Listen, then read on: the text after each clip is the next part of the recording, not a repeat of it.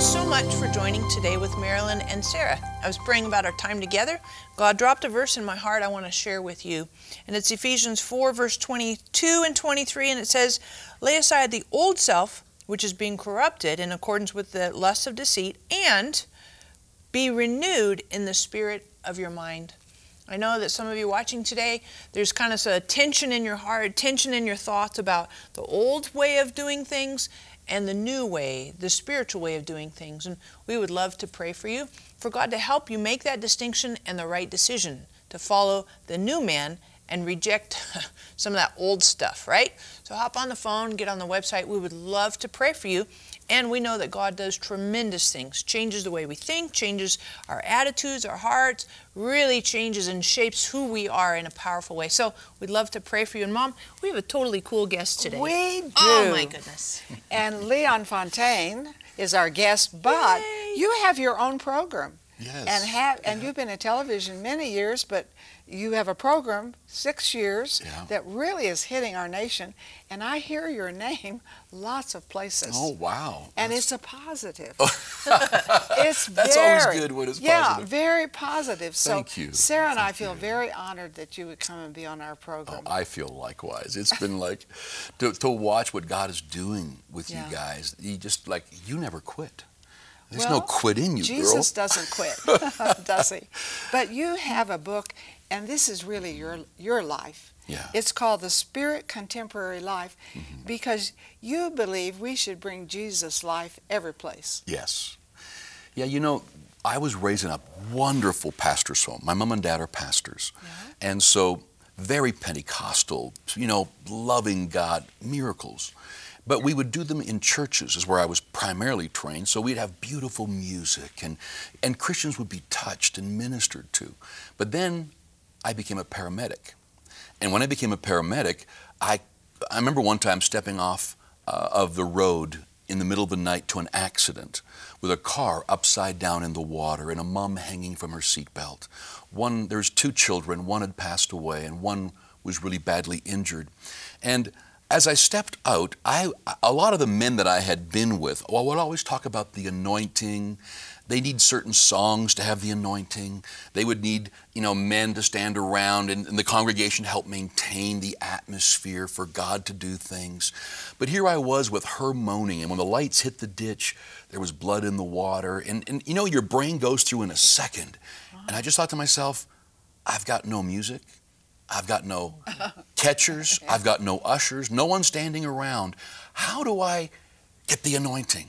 And God took me on a journey of how to pray with people in intensive cares, accident scenes, houses with their horribly broken bodies. And God began to do miracles. But I had to learn it in a way that had never been done in church. It's how we do it on the streets. And the two are different.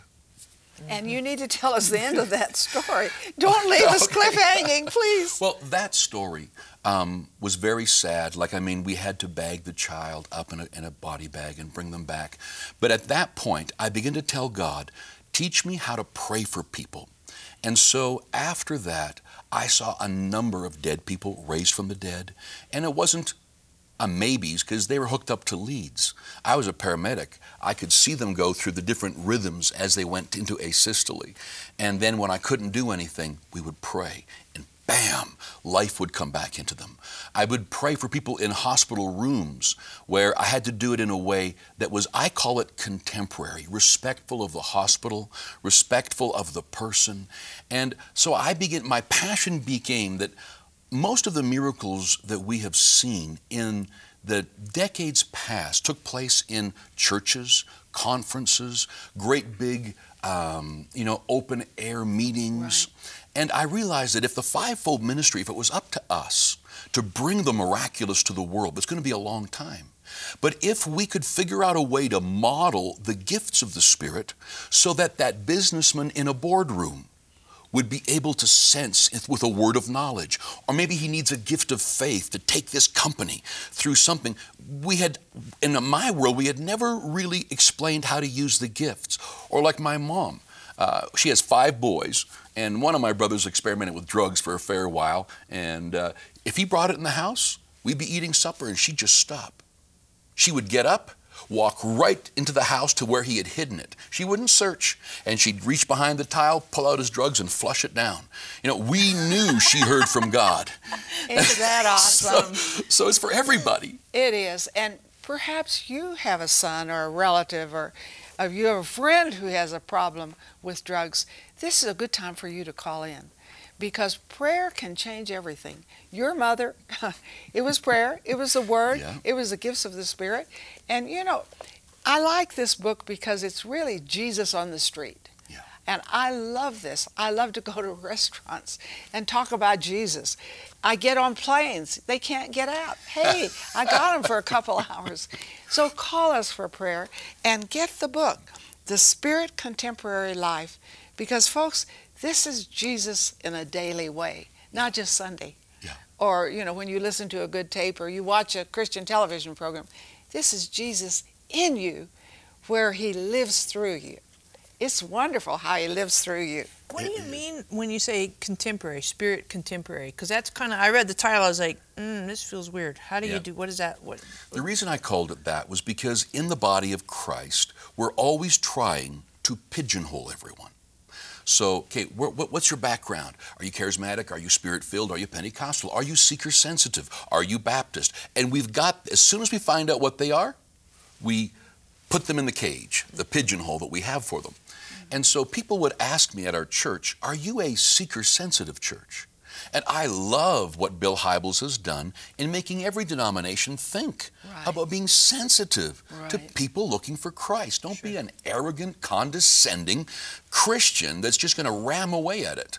But be sensitive, respectful. So I love what he did. And people would ask me, are you seeker-sensitive? And I'd say, yes.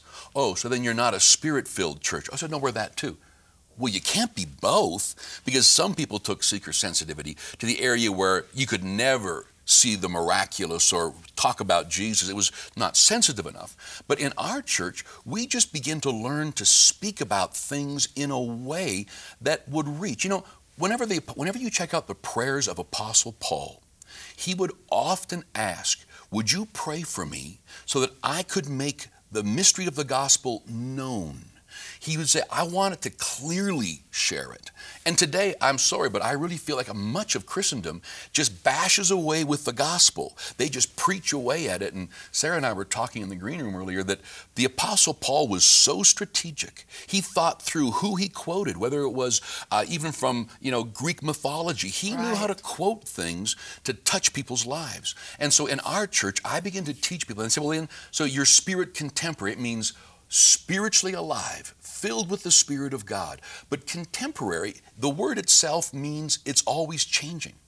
So what was contemporary 10 years ago is not contemporary today. If I was to share my faith with a Hell's Angel, for him, what does contemporary look like? I might be gruff and tough, and then what about that lady that just had an abortion? What would be contemporary for her? When I'm contemporary with someone. So contemporary is literally us sensing Holy Spirit.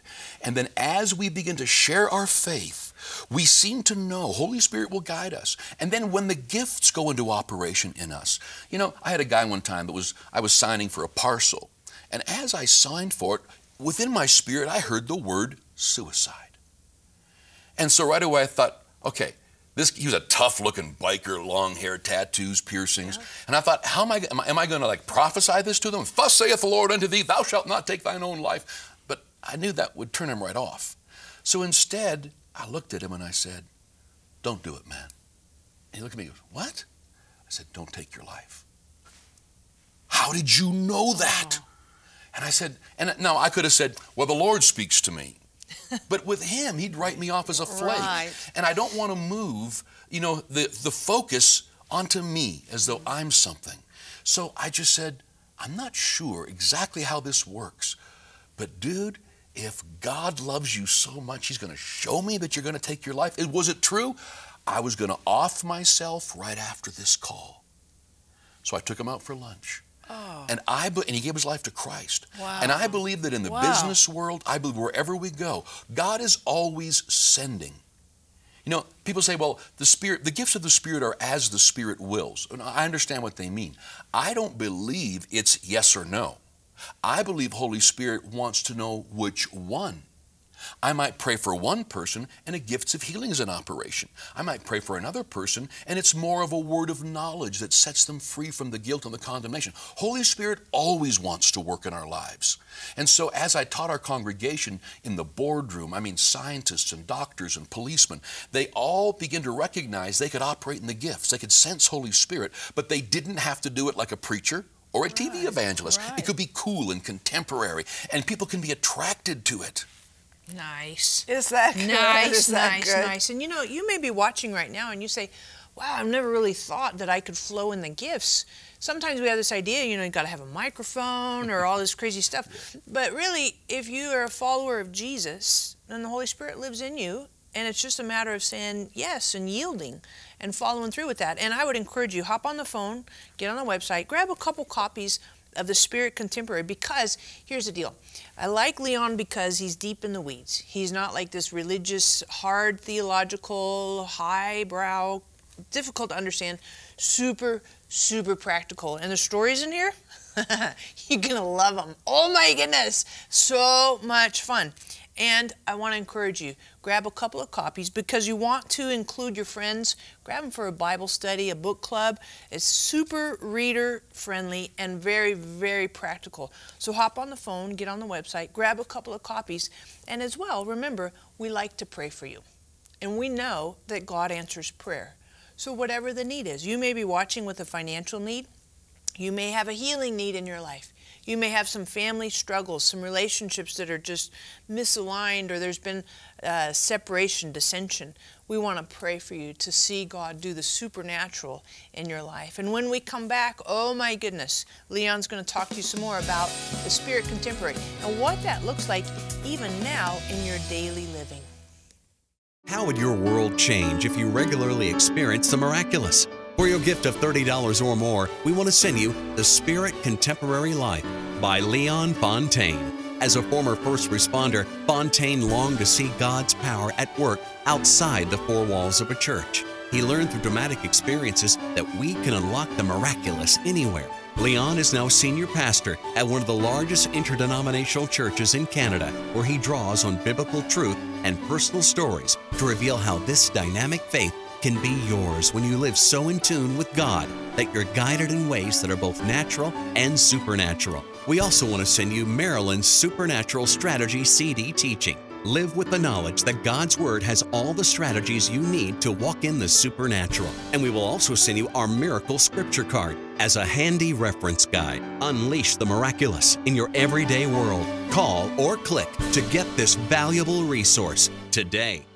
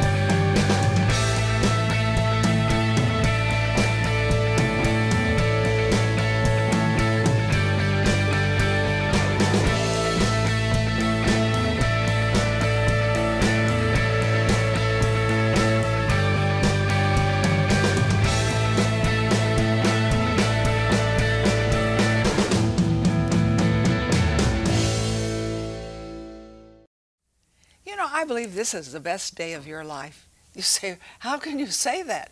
Because Jesus lives big in you, and Jesus makes every day good when we can get him into our circumstance. And that's what our guest is telling us today, how to bring Jesus where you live, you know, where you walk, the people you deal with, the grocery store, all kinds of circumstances. I say it's kind of like Jesus on the street. Yeah. You know, I love this because you have to depend on him. You don't know what's wrong with them. You don't know if they'll receive you. And you want to be Jesus in the flesh, in a sense. And that's what you do. Share that with us. You have a wonderful book on the Spirit Contemporary Life. But that's really Jesus on the street, isn't it? In the really circumstance. is. Like, I grew up in a wonderful church with my parents where I saw the gifts in operation. Yeah. And my dad and mom would both operate in them on the streets. I probably wasn't with them as much. And I grew up listening to much of the charismatic world, Pentecostal world, all under a lot of the teaching on the anointing, a lot of the teaching on, and I'm not saying it was wrong teaching, but I think I took it wrong.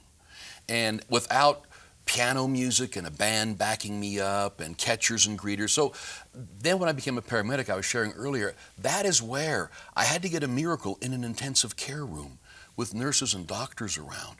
And you can't pray out loud, because if you do, they'll remove you from the room. They have laws in hospitals now that if you're not the pastor of the person talking to them, you can't talk to them. So God began to lead me through people and just in conversation.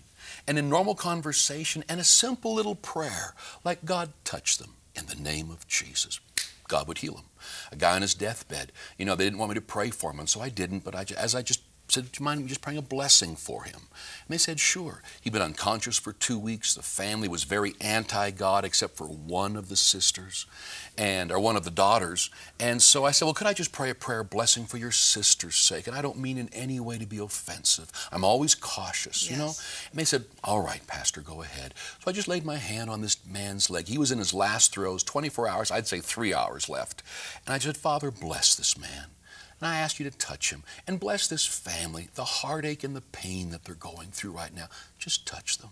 Then I turned around and walked across, and they were in tears, the family, as God melted their hearts. And I knew I was going to win them to Christ. But as I turned to talk to them, the dad sits up in the bed. And he points at me in front of the whole room and says, this is he didn't say a really was, this is God's man. You listen to him. And she screamed, and they all got around the bed. I love it. And we all started talking for like an hour or two about the goodness of God, healed by the power of God. And so I don't have to walk in and say, I'm God's man of power for the hour. Step aside while I raise this man. I just try to work and be contemporary and relevant, respectful and caring. God can do just as much with a whisper as with a shout. And you share these things in your book. Lots of stories. It really encourages me. It just puts fire in me. I think, where's a sinner? Where's a problem? I want to go and be part of the process of the answer. And you will love the book, The Spirit Contemporary Life. But you may be suffering today.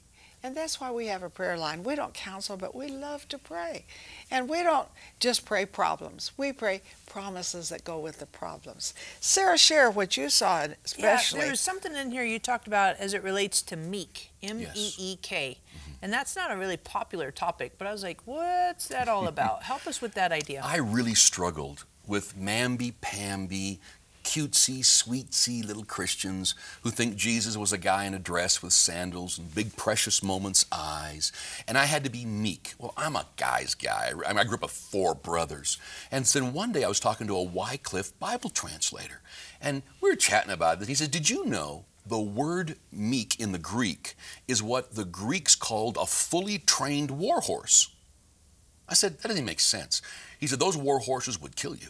They would run straight into lances. They would jump over people. They were trained to take this man into battle and not run, to be injured and not falter. They were the most, and when you read about horses in the Bible, war horses, how they tremble, they can hear the quiver rattling on their side, and they're just going, they're just waiting to get into it. And I thought, well, that doesn't make sense if they use the word meek. But it is a fully trained war horse, and I realized that a war horse was always instantly obedient to the rider, instantly to its own death. And that gave me a new picture, that I didn't have to be wimpy, I didn't have to be pathetic, I didn't have to be, mild. I could be strong and confident, never arrogant or condescending, but that I could literally be a man's man. And in doing that, God would guide me. Oh, it changed my whole world when I began to do that study on the word meek. Wow. Dude. Isn't that cool? Yeah, because I never heard that before. I read it in his book. I was so like, good. hey, wait a second. That was new for me. That's awesome. Yeah. This is completely great. Hop on the phone, get on the website, grab a couple copies. This will really revolutionize your life, because he's got lots more stuff in here, not just about meek, but about stories and seeing the Holy Spirit working now. And one of the things, Leon, that I love about this book is it makes it accessible, makes the Holy Spirit accessible to believers. Yeah. And not just, you know, the uppercut. You know, we were talking earlier off camera. Do people know that God speaks to everybody?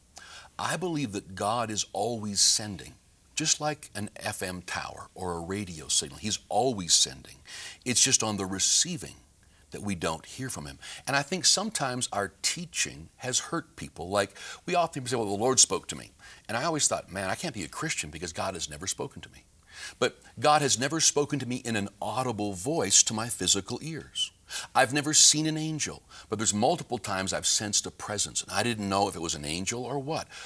So when I tell people that God speaks to you, I share with them different ways. For example, I can be in a coffee shop, and of all the 4 or 5 other guys grabbing a cup of coffee, one guy just stands out to me. I just notice him. And I tell people, that's Holy Spirit. How many in the room today have just noticed somebody and they stood out to you and you don't know why? That's Holy Spirit. Go say hi. Ask them if you can join them for coffee. I'm alone as well today. And see, I just begin to, at the most basic, tell them it's a nudge. It's something stands out to you, and it's Holy Spirit bringing it to your awareness, because the Bible says the spirit of man is the candle of the Lord, searching all the inward parts of the belly. It comes up from in here. And when I begin to show them how casually I hear God, and that I don't get it in 40 different paragraphs, it's usually a nudge in a direction. And as I go in that direction, sometimes he'll show me amazing things, but it's always while I'm moving into it. And then you realize everybody is getting nudged from God. Just start. And this book will help you to know your nudges, let me tell you. But there's something else that I have found, and I like this in this book. Sometimes we didn't get the response we wanted. So, did we miss God? And then that can discourage you. You think, well, I'm not Leon Fontaine, you know. But let me tell you, even if you miss it, I think God is pleased with you that you tried. And so I've missed it. I remember one time there was a man in a television studio, a different one, and I said to him, you have something wrong with your right shoulder. He said, no, I don't. You know, I think, thanks, you know. But you learn. Yeah. And I don't believe we have to be perfect, do you? Do you Not believe at we all. have to be perfect? No. Can we miss it? Yes. And still God is pleased with us? Yep. And when I have missed it, I think God is pleased that I exercised faith. Yeah. Do you agree with that? I agree. And also, Spirit Contemporary is learning to develop a language that doesn't hurt people when you miss it. For example, I was speaking to a CEO and the CMO of a huge company. And they said, we were having just lunch with a friend of mine, would you pray with us? And when I prayed with them, I sensed something I should tell them. And I said, do you mind if I just share something I'm beginning to feel about your company? And they said, sure. I said, there's somebody that is going to destroy your entire company. And I think you already know who he is, and you're talking about him. And I just feel like if you don't deal with him, you're going to lose everything. And then they looked at each other. I said, like, now tell me, is this on? Because sometimes I can hear wrong. I can miss. And I just use language that's not arrogant. And they looked at each other, and it was their brother-in-law who was the CFO. Wow. And they didn't deal with him. And 8 months later, a multi-million huge company all went belly up. Ooh. So you're right. God can give us little words. And I like how you say it. I like to say it in a way that I'm just a vessel. Right. And I can miss it. And when they see your humility, they don't mind that you missed it. They're glad you're honest. Yeah. Leon, thank you so much. Thank you, thank you, thank you. And I just tell our audience, make sure you grab lots of copies. This will help you walk with the Holy Spirit in your daily living and bring revolution on the inside as well as on the outside of you today. How would your world change if you regularly experience the miraculous? For your gift of $30 or more, we want to send you The Spirit Contemporary Life by Leon Fontaine. As a former first responder, Fontaine longed to see God's power at work outside the four walls of a church. He learned through dramatic experiences that we can unlock the miraculous anywhere. Leon is now senior pastor at one of the largest interdenominational churches in Canada, where he draws on biblical truth and personal stories to reveal how this dynamic faith can be yours when you live so in tune with God that you're guided in ways that are both natural and supernatural. We also want to send you Marilyn's Supernatural Strategy CD teaching. Live with the knowledge that God's Word has all the strategies you need to walk in the supernatural. And we will also send you our Miracle Scripture Card as a handy reference guide. Unleash the miraculous in your everyday world. Call or click to get this valuable resource today.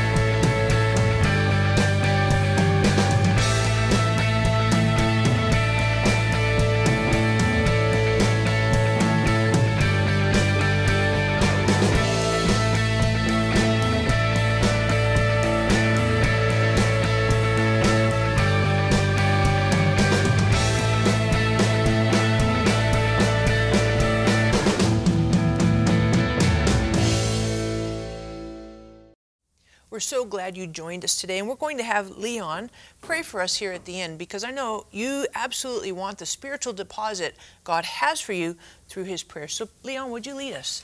I would love to. You know, we've been talking about the spirit contemporary life. Now, we share the gospel in a spiritually alive but contemporary and relevant way. That's the way to do it. And so I'm going to ask God, and he's going to do it. He's going to give you an opportunity, and it's going to take place in the next couple days.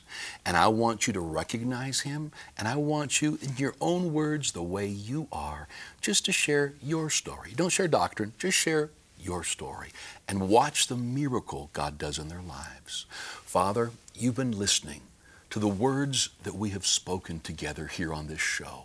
And so many people are watching with a hunger for you to use them. So, in the name of Jesus, in the next 2 days that they hear this program, Father, someone's going to come across their path, and they're going to feel the nudge we were talking about. You are going to fill their mouth. In other words, Lord, they're going to know how to share the story of how you touched them. And I believe it'll be the gateway to the miraculous. I pray right now, Father, that they would pursue love, but desire earnestly the spiritual gifts. And Holy Spirit, I'm asking you to just, the spirit of wisdom and of revelation and the knowledge of you, just to be upon them. Strengthen them in their inner man. Fill them with the knowledge of your will and all spiritual wisdom and understanding. In Jesus' wonderful name, amen. Look for that opportunity. It's coming. Nice, nice. Thank you, Leon. My pleasure. So glad to have you with us. And grab your book. It'll completely revolutionize your life, and God will do miracles through you.